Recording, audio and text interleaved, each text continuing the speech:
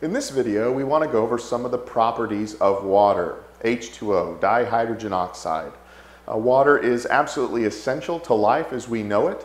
It is probably one of the most, if not the main constituent component of most life on this planet. Water is necessary for life, and it has a lot of fascinating characteristics about it, and we just want to go over a few that I've got on the board here behind me. So when we think about water, we need to think along the following lines. It's got a high polarity. It is easily bonded with hydrogen. It's cohesive. It's adhesive. It has a high specific heat, high latent heat, and high heat of vaporization. Now, what does all that mean? When we talk about polarity, having a high polarity, it means it readily bonds with polar ions and molecules.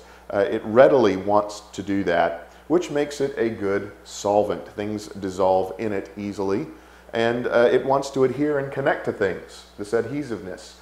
Now, things that water likes to connect to and it wants to adhere to, those substances are called hydrophilic. So it adheres to things well, it's got a high polarity, so things dissolve well in it. It does not want to break its hydrogen bonds very easily. The bonds within the hydrogen don't want to separate. And because of that, that's why we get this high specific latent heat and heat of vaporization. Cohesiveness. Water is attracted to itself. It likes to stay together.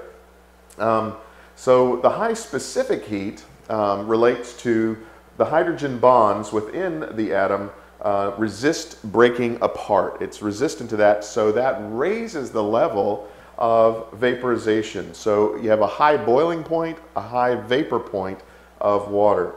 The high latent heat within water means that it resists motion and temperature change.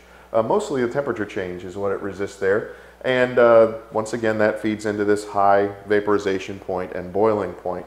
A very interesting property of water. Another thing that's interesting about water is when it is solid, when it becomes ice, instead of getting heavier, it gets lighter.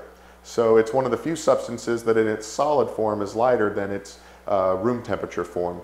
Most things when they are in their solid form are heavier. So water has that interesting attribute that when it gets solid, it gets lighter.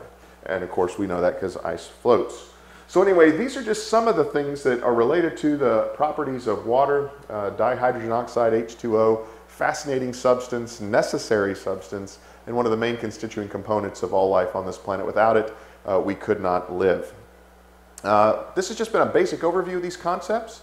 If you'd like to learn more about this and related matters, underneath this video you'll see a link.